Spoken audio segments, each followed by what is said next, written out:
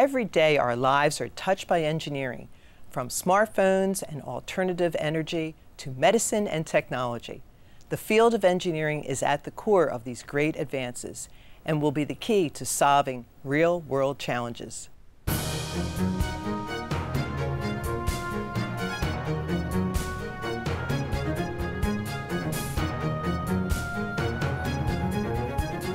Welcome to Pathways. I'm Dr. Kate Hetherington. This show takes a closer look at how Howard Community College is educating the next generation of engineers and training the future workforce. The engineering program at Howard Community College offers students the opportunity to major in a wide variety of disciplines, such as electrical, mechanical, and computer engineering. Let's join the Acting Dean of Science and Technology, Patty Turner, and find out more.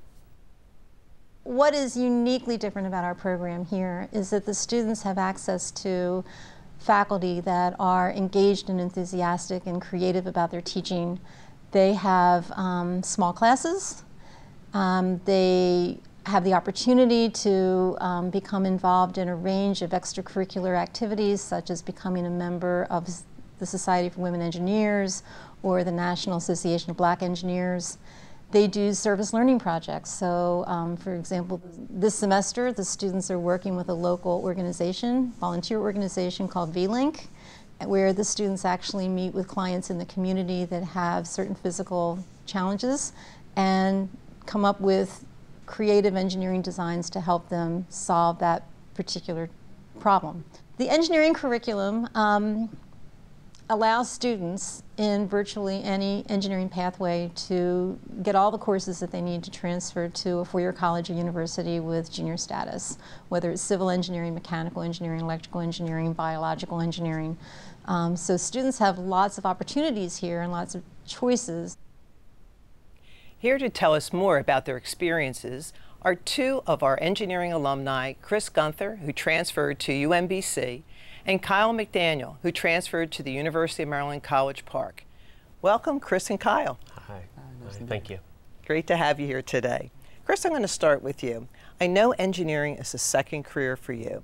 So what drew you not only to engineering, but also what drew you to Howard Community College? I've always worked with my hands, working on old cars or fixing things around the house. And I kind of wanted to formalize that training. And I grew up here in Columbia. So Howard Community College was very close and had a good reputation. And my wife and I, since I was leaving the workforce, we had to work on one salary instead of two. So the economics worked as well. Mm-hmm. Were you in an engineering-related field before going into engineering here at HCC? So I worked at another university doing scheduling construction projects for on-campus housing. And Kyle, you came straight from high school. Did you already know you wanted to study engineering when you were thinking about coming to Howard Community College? Actually, yeah. I figured out I wanted to do engineering when I was a freshman in high school, and I thought going to Howard Community College would be a good transition before going to a four-year university. Both of you are STEM scholars, and our STEM learning community proved beneficial to your success. Can you tell me more, Chris? How about if you start? Yeah, the one-credit STEM seminar classes were great to meet other students in my major, taking the same courses. It helped me form study groups to kind of work through the hard material. And Kyle, your experience at HCC connected you to an internship that led to co-authoring a research paper. So how did that all happen? Well, it was actually under the recommendation of my engineering professor here at HCC. He got in touch with a professor at College Park who was looking for undergraduate interns, and he recommended me, and I'm still working with him now at College Park, and it's been working out really well. Wonderful. So you actually have your name on the paper, right? I do. Yeah, well, that's impressive. Very exciting. Wonderful thing to have on your resume, too. Absolutely. Yeah. And Chris, as a returning adult student, I should say, I imagine using the services at HCC helped you prepare for transfer. Can you explain about that? I used the tutoring center for most of the classes that I took here. I also participated in the Step Up mentoring program, so I had a great mentor for the last year. The faculty were really great in helping during office hours and outside of office hours to work through the content. And were you able to use the transfer center to know what you had to take here at HCC and transfer to UMBC? The advisors at the transfer center were great. I used the ArtSys a lot to, make sure everything lined up. A final question for both of you. What are your future plans? Kyle, how about if you start? Well, after obtaining my bachelor's in mechanical engineering, I'd like to go to grad school, but I'd like to focus towards learning more about renewable energy systems and try to work for either the government or just a private company that designs more efficient renewable energy systems. Okay, wonderful. Chris? Well, I graduate this May, and Congratulations. Thank you. Thank you. I'm looking at graduate school at UMBC and job searching. Well, Chris and Kyle, thank you so much for joining us today, and we're so proud that you're alumni of Howard Community College and soon to be graduates of UMBC and University of Maryland College Park. Congratulations to both of you. Thank you. Thank you. To succeed as an engineer, you must learn to work in teams. That's why the HCC engineering program encourages students to work collaboratively to design, build, and test their own projects inside and outside of class. How do these projects develop? Through student and faculty ideas or event partnerships. A new partnership with the nonprofit V-Linc came together at a bike clinic. V-Linc was hosting a bike clinic, and so we went out as volunteers. Great opportunity. We got to work with the students, or children, I guess, really, of all ages from 5 to 10 to 12, and build bikes for them. There is a NSBE group at the professional level that exists in the Baltimore, Washington area, and one of their officers put us in touch with them because they sort of unofficially mentor our HCC NSBE group, the National Society of Black Engineers. And so they connected them with V-Linc for a bike clinic that was run at Morgan State University. And then from that interaction, our students met with more of the V-Linc volunteers, who then asked if the students here would be interested in getting more involved with V-Linc and some of their assistive device projects. V-Linc makes custom assistive technology available to individuals with disabilities. Students are working on 2 projects, a device that will help an autistic young woman get dressed and a device that will allow an artist with a spinal cord injury to better use his easel. Let's take a look at how work is progressing on the easel. For artist Rob Florio, having an easel he can adjust on his own is essential to his work. I had a teacher, his name was Alex Chambers, and he gave me my first mouth stick and a watercolor set. And I took it home and I was like drawing this bonsai tree I had in my room. And I drew it and it looked exactly like the bonsai tree, and I painted it in, and when I showed it to him, he was like, wow, you're really good. So if I'm not feeling good and like I can't get out of bed for a while, I can paint there. Because sometimes my neck hurts and I don't get out of bed, at all. So if they're going to be placing this in relation to his body on a bed, it presents a different kind of challenge. Like if he's going to be reclined, will this linear actuator piece that sticks out at the bottom, be a safety concern? And because it's so heavy, if he's in his wheelchair, he can easily back away, but if he's in his bed, it makes it difficult to sort of get out of the way of something that might be falling down. Safety, I think, is one of the biggest concerns for that project. And just making sure that whatever they build is compatible with this easel that's already been made and already comes with its own set of challenges, perhaps, and benefits to Rob. It's fun meeting the students because they're like kind of like bright-eyed, and they're all like, when they meet you at first, they're like, what is this? What's going on? And you can see it on their faces. And I remember when I was in college. I mean, I'm only 33, but it's just funny to see then and now, like, most of them are pretty, like the students working on it now are very smart. They all have a lot of good ideas, and it's good to see that they work together on projects. Working on the easel will provide students with skills they can one day use on the job. And then just the idea that then they get to interface with this interdisciplinary team at V-Linc and present designs and then be accountable to not just V-Linc, but also the client. And again, these experiences are very authentic. When they go out and work on an engineering team, they're going to have to speak to a boss about their design and justify it and defend it and say that, well, we looked at all these different possibilities, so we're not just picking something out of the air. We've weighed and measured benefits, disadvantages, and I think they get all of that through this project. They get exposure to professionals, volunteers, clients, and then have to actually produce a product after a set amount of time. We look forward to seeing the final solution. Up next, we'll take a look at other projects inside the HCC Engineering Lab. Learning at home. Learning in the classroom.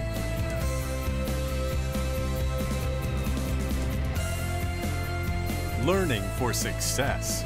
For learning that works for you, choose Howard Community College. To find courses and programs that fit your schedule and learning style, visit hcclearningworks.com. You can get there from here. Let's join the Chair of Engineering and Technology, Mark Edelin, on a tour of the Engineering Lab.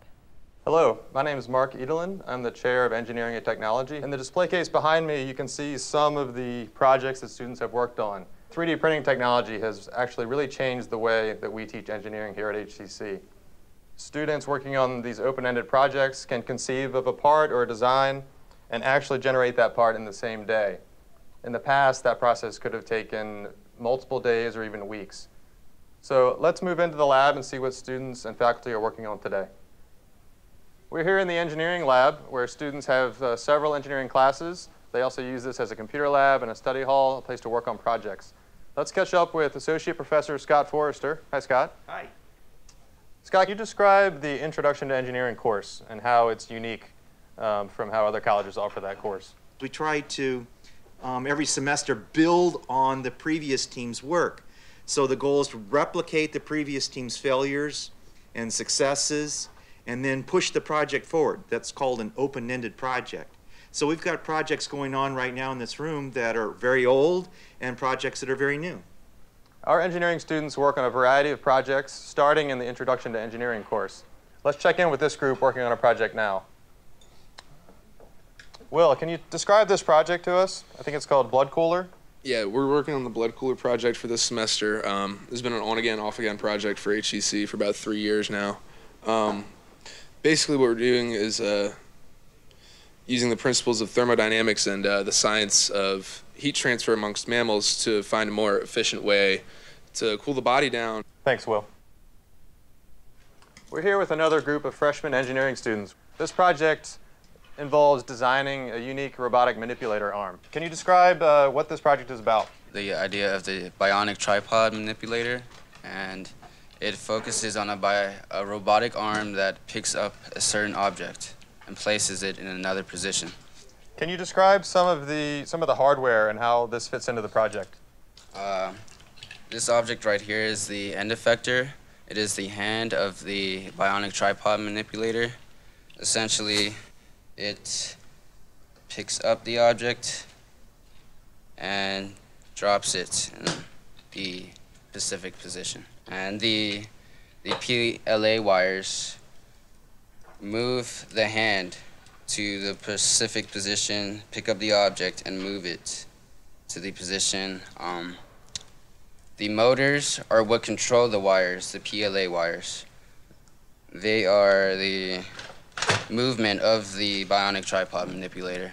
The handle, this was the original handle that was used for this specific project, but the weight was too much for the motors to control. So instead we used this handle that was orchestrated on Inventor and replaced this handle. Thanks, Calvin. Can you describe, has this project changed your perception of engineering at all? It made us realize as beginner engineers of different ways, different solutions. Thank you, Calvin. Shivam, can you describe specifically what role you have played on this project? My task was to build the design of the hand that moves around and trying to reach one side to the other side. And first thing was I tried to come up with the different wires, and the best wire I was able to use was the PLA wire that I found in engineering room. And first I used gear assembly and made holes and trying to use those to kind of hold my hands, and it didn't work, so I had to use a Lego part, and it seems to be working so far right now. Thank you.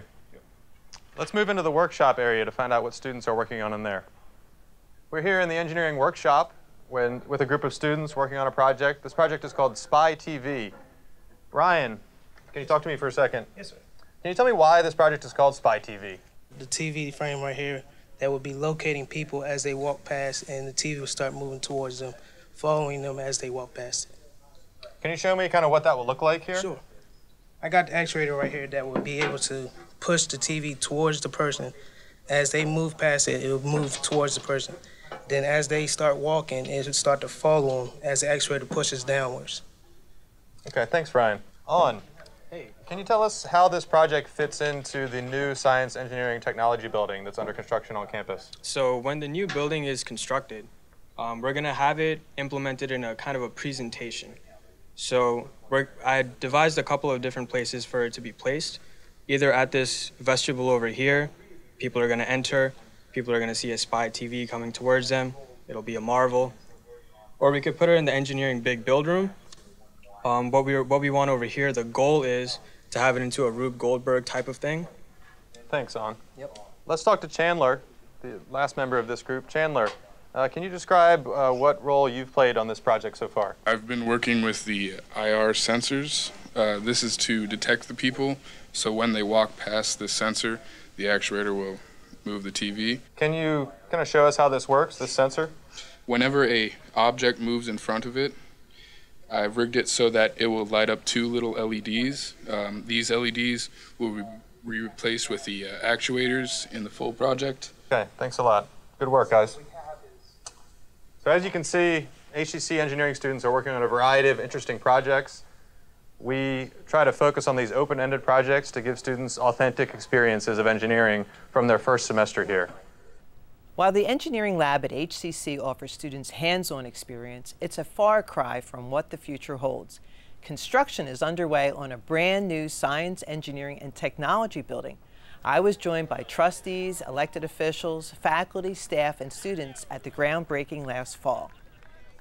This 4-story facility will educate the next generation of biologists, engineers, and cyber technicians. They will help meet the county and the state's workforce demands. On every floor, you will find spaces that invite students to connect and collaborate, to study, and to make new discoveries.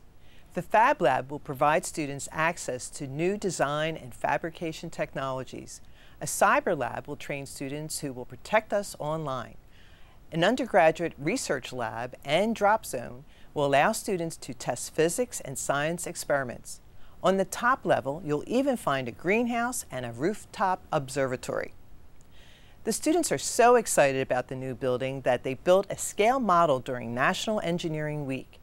Project supervisor, HCC civil engineering student Olivia Persing led the student project team.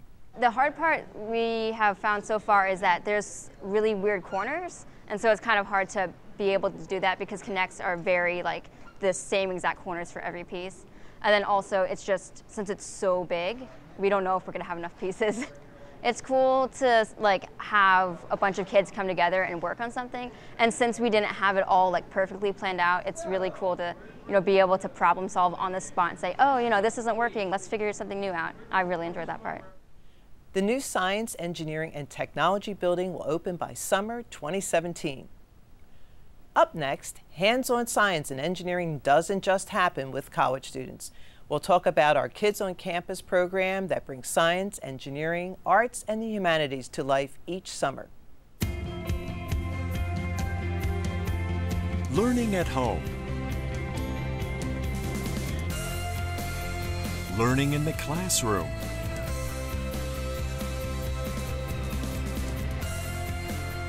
Learning for success.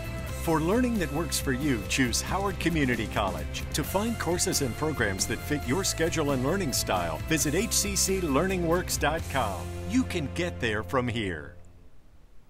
If engineering isn't a match for you, consider another hands-on career, dental hygiene. New to Howard Community College in 2014, dental hygiene is a fast-growing profession within the healthcare field. The path to becoming a dental hygienist is a rigorous one. Through classroom instruction and hands-on experience, the program is designed to prepare students for the licensure exam. Here at HCC, we are different from other community colleges because we're a very small program. We accept 16 students. There's a lot of individualized one-on-one attention. The students in the simulation lab constantly have an instructor right over their shoulder, and our ratios are very small. The teachers are very hands-on. They do everything they possibly can to make sure that you are successful in the program. It's great. Students in the classroom receive an excellent education. A lot of didactic information as far as lecture. The students learn the reason, the rationale behind a certain theory, and then we go ahead and move on into a lab setting or a clinical setting. And that's where they take what they've learned didactically and apply it to real life situations. It's been tough just making an adaptation to getting all the work done, but it's what I love to do. And I realized in this program even more that it's what I wanted to do. It's a very diverse group, and I feel like our instructors make it a lot of fun. They're very motivating and caring. By starting out in a simulation lab, students are prepared to handle real-life situations. We have a simulation unit, so they start out small. They work on the simulation mannequins, and then once they show competency from that, then they move on to a student partnership, work with a student partner, show competency in that area, and then move on to live patient volunteers from the community.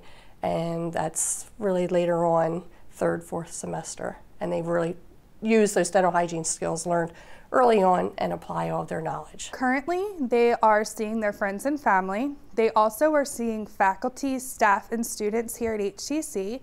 Starting in the fall, we will be opening our doors to all the community members. These offices will be open on Monday, Tuesday, and Wednesday. The volunteer patients have been impressed. All of my patient volunteers tell me how great they are. They just love coming here and seeing how, nice everything is, and a lot of them never have had a digital x-ray done, so they've really thought that was neat, being able to see them on the computer screen. So it's been pretty awesome. We help them to master their skills as a dental hygienist. We do a lot of focus on professionalism. We expect our students to follow a strict professional code of conduct. To find out more about the program, visit the college's website. If your child loves hands-on learning but isn't yet ready for a career, Howard Community College has the answer with its Kids on Campus. More than a summer camp, Kids on Campus offers enrichment classes that let kids explore, learn, and have fun all summer long. Here to tell more about the program is Sarah Baum, Coordinator of Lifelong Learning, and Connie Stern, a parent. Thanks for being here today. Sure. Sarah, we'll begin with you. How has Kids on Campus evolved since starting 29 years ago? Well, we started with 4 classes, about 40 kids. We're at 259 classes and about 1,600 to 1,800 kids over the summer. So it's grown rapidly. It's impressive growth. Thanks. What elementary, middle, and high school STEM courses will be offered this summer? Probably the most popular one in both the elementary and middle school area is Minecraft. Minecraft it's technology, it's fantasy, it's hands-on application, and we've already filled the classes we had originally and added more. For other elementary courses, we have elementary engineering, we have gadgets and gizmos. We have a new course called Radios and Resistors about building circuit boards. We have engineering design. They create a Rube Goldberg game. Certainly an impressive array of classes, and you make them sound fun, and I'm sure they will be for the kids. That's what we always hope. Right. Now, Connie, how does Kids on Campus meet your expectation of an academic summer camp experience? When we first started looking for camps, we were not looking for an academic camp, but we were looking for an alternative to a sports camp. We came across some of the materials from Kids on Campus and were really intrigued by the variety of courses that were offered and the enrichment that could take place. And my daughter just really got into the wide variety of experiences that she could have over the summer. Now, Kids on Campus is a day camp. It's not an overnight camp. What practices do you have in place to help parents who may be working but still want their kids to have a summer camp experience? We really try to be mindful and accommodating. We have before care, which is prior to the camp starting. We have aftercare, which lengthens the day and gives parents the ability to come later after work. And then we bridge the two with a lunch, a supervised lunch. So they could be here as early as 7:30 all the way to 6:30. Oh, so that's a full day, and great day. for not only the kids to have the experience, but also for working parents. Yes. Just perfect. Great, good. Connie, your daughter had such a great experience here, but what initially drew you to the Kids on Campus? You were saying you wanted something other than an athletic camp experience for your daughter? We wanted her to have fun in the summer. And she does like an indoor setting with air conditioning, so that was always helpful. But she found so many different courses that she wanted to take, and as both of my husband and I both work full time, and so the options that Sarah mentioned were really perfect for us because we could do either before care or after care, both if we needed to, and having the lunch in between. It was really perfect. And the options of being able to choose the weeks that you want to come was helpful. We would often wait for the schedule of Kids on Campus courses to come out before we picked our vacation weeks so that she could pick the classes that she wanted to be involved with. So everything from cake decorating, which is still one of her favorite hobbies, through fitness classes and science classes and business beginnings. She has enjoyed every one of them and has made friends along the way in every class. Well, we're glad that she'll be working with the program this summer.